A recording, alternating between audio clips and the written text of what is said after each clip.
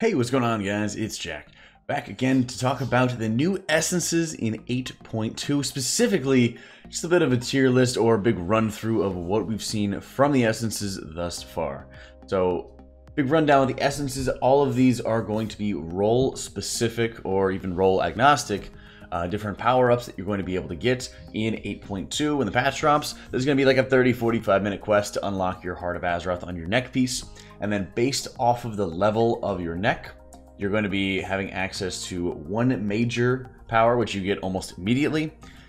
And then you have multiple stamina nodes that are able to come out and just kind of separate the spaces in between, followed by two more lesser node slots, which are the minor powers. So every essence has a major and a minor. You only have one major slot, which, like I said, you get almost immediately, and there's two minor slots that you get there. So every essence that we're going to be looking at today has a major and a minor component. If you slot something into the major slot, you get the major and minor effects together. The minor, you only get the minor one. All right. The minor ones are unlocked at 55 and 65 on the neck. And like I said, there's little stamina nodes you get in between just to raise your HP, and that's about it. So what are the ones that I'm excited about right now? PTR, after testing about 7 or 8 bosses so far, actually 6 out of 8 bosses so far on PTR. We've gone through some of the heroic testing, and so far Disc has had, and Holy for that matter, a couple of really strong performers, and some of them that just, I think, need a little bit more tuning to them, but could be very good in the future. So PTR, everything's subject to change, keep that in mind. First one I want to talk about is the Ever Rising Tide. The major power is called Overcharge Mana, so keep that in mind whenever you see it. But let's start with the passive effects first. Some of the passive effects are going to actively change the major effects, so it's important to look at those first. The minor effect, your heals have a chance to grant you either intellect or mana. Chance of receiving the mana increases with your missing mana. 20% chance to gain both effects. This is the level 3, the rank 3 as you're seeing right here. And the reason why it's going to be rank 3 is you're progressively unlocking greater appearances and greater power-ups and boosts for these. So over time, you're going to gain more mana or more intellect the higher that you level them. So this one, for example, is gated behind rep for the Unshackled, or whatever the Alliance equivalent is going to be. So as you progressively get higher rep with them, you're able to buy a higher level essence. Rank 4 is only going to be cosmetic, but you get that randomly through Paragon caches. Getting mana out of your passive effect, and now the major effect, it's called Overcharge Mana. On a 30-second cooldown, overcharge the Heart of Azeroth, causing each spell you cast to increase your healing by 4% for 10 seconds, and granting 10% haste, but halting your mana regen. So over a 10-second period, you get 10% haste, and no mana regen, and you gain a stacking buff for increased healing. So the stacking buff for increased healing will go past that original 10 seconds. So usually you're able to get 8 to 10 casts off in that period of time. And then afterwards you have 10 seconds of just increased haste. This is amazing for discipline. Actually pretty busted. You're able to ramp very quickly, very efficiently, and then you're carrying some 30-40% healing buff into your DPS run. So I use this on our testing on my ramp ups, and the fact that it's a 30-second cooldown means you have it up for every conceivable mechanic out there, so you're always having a massive power up. It's really good, right? So very, very powerful. I think this has potential to get nerfed, but it does have a downside, which is the halting mana regen. But if you take the major effect, you also get the minor, so you do regen quite a bit of mana back in return. Very nice to be able to have access to that, and it further puts Disc in a position where you're going to be leaning on Innervates and Wisdoms and any external mana you can to further your throughput. But by taking it, you gain an incredible advantage on that one, and that's where I think Disc is probably heading. This will probably be a very good trait for a number of other healers as well, but we're going to have to play around with it just a little bit more. It's also very flexible for 5-mans, being able to increase your haste as you're multi-dotting and dealing damage to different enemies is very good, and then being able to use that increased healing to just continue atonement damage into healing, or if you need to really spam somebody, you have access to that one as well. So great to be able to keep that in mind. Another big one on my list is the Well of Existence. The passive effect is the Well, where 20% of your overhealing is stored in the Well. The cap is your maximum health. It's not listed here, but it's your maximum HP. When you heal a target under 60%, the well releases some of its stored healing into them. And it's kind of like a trickle healing. Every half second or every second, it will just push out a little healing, a little healing, a little healing, and that'll be it. You kind of see it as like a space potato chip following you around, and then it fills up into like an Azerite globe, Azerite sphere that follows you soon afterwards.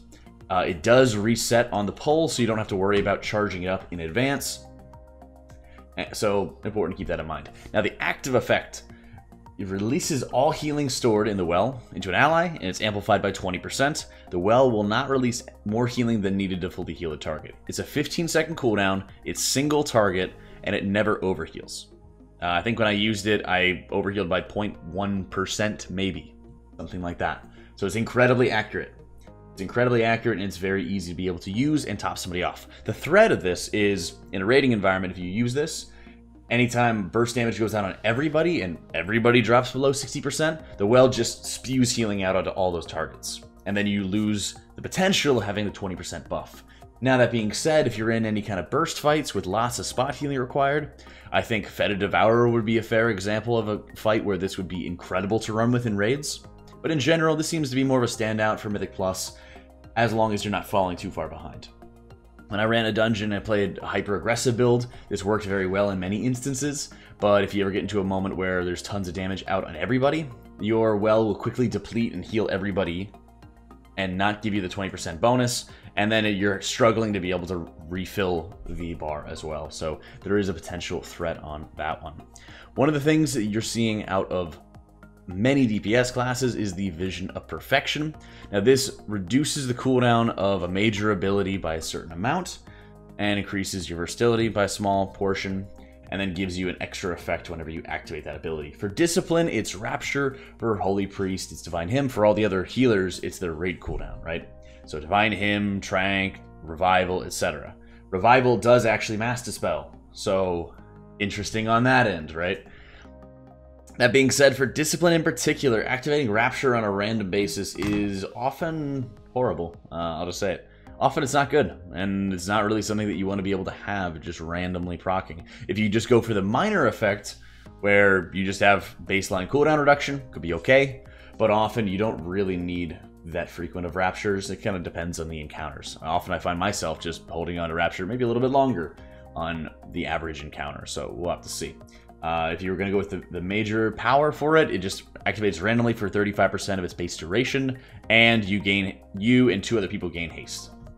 Seems okay, but not really a top flight one that you want to go off of. Vitality Conduit is another one that stands out, where the minor effect, targets of your heals have a very high chance to absorb HP from the highest health ally within 50 yards. So it kind of just like leeches health from one target, gives them to another, but it doesn't actually give you any more healing. So in situations where some person's topped off, you're able to transfer even more healing into them, seems fine. But if you're ever getting into a situation where everybody's taking damage, it seems like a pretty big threat. So in many cases, this could be a strong minor power for like tanking, or for using for your tank in Mythic Plus, or in certain situations where they're going to be taking heavy damage. But then keep in mind that it also causes the other target to take damage that you eventually have to refill. So keep in mind that it doesn't really grant you any more healing, it just spreads out the pressure a little bit more onto different targets, which seems okay in a raiding environment if it does it frequently enough. For example, it could be really strong there where you're just constantly dealing a little bit of damage to other targets to heal the tank. Especially in fights, like I mentioned, that are very bursty in nature, this could be a solid minor power to take. The major directs the Vitality Conduit towards an ally every half second for 6, so 12 ticks. They absorb about 12k health from the highest health ally within 30 yards. So it constantly will leech HP from other targets to focus heal this one. If your target reaches full HP, jumps to the lowest health nearby target for the remaining duration. So over this 6-second channel, you are just going to be topping off random targets. Or topping off your primary target, and then it jumps around if need be. So decent if you're going to be having lots of single target damage onto it, but I don't think this is going to be something you'll really be able to, or really want to be running with in a raiding environment, and might have some upsides in M+. There's a number of these effects, and it kind of depends on the delivery system of them. The Well of Existence, for example, accumulates your overheal and dumps it into one target. The Vitality Conduit will leech HP from other people to heal your primary target, right? So in some cases, it starts bringing everybody else down at that expense. And looking at certain things like Grievous, I mean, it seems like a low cooldown way to start redirecting health pools, similar to a Spirit Link Totem. But the extra focus single target is a pretty big boon for Mythic Plus, both in the passive and in the active abilities. So this, I think, might be one to watch for a number of different healers. One of the ones we have seen and had some pretty high expectations for was Lifebinder's Invocation. So the passive effect first, your heals have a very high chance to implant a seed in a target, causing 200 healing every 0.8 seconds for 15. If the target takes damage, the seed bursts, healing them for 4k. The active ability implants 40 of these seeds divided over all allies. Seeds that expire unused reduce the cooldown of this ability. Now this was one that I really had high hopes for from a Holy Priest perspective, but once I actually had a chance to play around with it, it seems like this is just more of an issue with tuning. So far, the hot component of it doesn't really heal for that much, and maybe you just have to time it well before abilities actually go off, but the second somebody takes damage, they burst like a prayer of mending, and you're losing out on potentially the hot effect of it. It seemed that the Lifebinders was a little bit on the undertuned side compared to some different abilities and some of the other Azeroth Essences that were very good. This could be something to watch for in the future, but it seems right now that's just okay. Interesting little tidbit is that Echo of Light can proc seeds, and seeds when they burst will proc Echo. So there's potential for an endless loop, but if the tuning isn't great, then I don't see this being run too often. The Memory of Lucid Dreams, your spells and abilities have a chance to refund half of the mana you spent on them, heal you for a small amount, and increase your versatility by a pretty substantial amount, about 400 or 500 here. This minor effect gave me about an instant mana pot's worth over a 4 to 5 minute fight, something along those lines. So it gave me, I'd want to say 16 to 17 mana, 16 to 17k mana, so a little bit more than an instant mana pot. But you're only taking that, and that takes up the spot of a passive. The active clears your mind and attune yourself with the Heart of Azeroth, increasing your mana regen rate by 100% and your leech by 800. So a very large amount of leech that you gain out of this, and a lot of mana regen. 3-minute cooldown lasts about 12 seconds, so you're going to gain a pretty decent amount of mana back over the course of that 3-minute or that 12-second period. You regen mana about 4,000 every 5 seconds. So by increasing it by 100, it's going to be 12 seconds long. Doing just a little bit of math, you're going to get, probably a mana pot and a half, 2 mana pots over the course of a standard encounter. Bit of extra mana, and that can be good for a lot of classes that are very hungry for it. But on the other side, you have to look at the availability of more mana, because not only are you getting mana from the instant effect, but you're also getting it from the passive effect. So very mana hungry classes that don't want to be using something like overcharge mana, which halts your mana regen, could potentially see some play on that one. One of the ones that I think most healers are going to run with on progression, but doesn't necessarily increase their throughput a hefty amount, is the Artifice of Time. Now, just taking the minor effect, your fields have a very high chance to grant the target about 300 haste and speed for 8 seconds. When I played around with this, I had about 50% uptime on my tank, about 30 to 40% uptime on most DPS in a raiding environment. So for this, having 4 to 5 healers all with this passive effect, you were able to gain a massive amount of haste onto everybody constantly throughout the entirety of the fight. The entire raid getting small mini lust from all of their healers was just incredibly helpful. That was one of the things that I think would be really powerful to be able to take and help you a lot on tight damage checks. So I think this is going to be the passive effect that almost everybody's going to want to farm immediately as quickly as possible, even if they don't use the active effect. The active effect is Standstill, creating a time vortex around a friendly target, so it absorbs damage and it absorbs healing. So these are two different pools. The Void Stone has an absorb amount, and if you deal damage or are dealt damage to you, or you are healed, it takes away from that pool, right? These are two separate pools that the Artifice of Time has, and it basically acts kind of like a pseudo stagger, right? So if you take 350,000 damage, you also get healed for 350,000, it starts damaging and healing you at the same time, and they start canceling each other out, right? Also, once you have the rank 3, the damage is reduced by 20%. So basically, it gives you 10 seconds or however long it takes for you to take that damage. It gives you that time to be able to get your bearings, get your power together, really, and then you're able to stabilize just a little bit later on. So it seems like it could have some potential uses, but at a 4-minute cooldown, it seems very difficult to be able to go after properly. This might just be something that's more PvP oriented, so we'll have to keep an eye on that one, but at the moment, doesn't seem like it's going to be too powerful in general.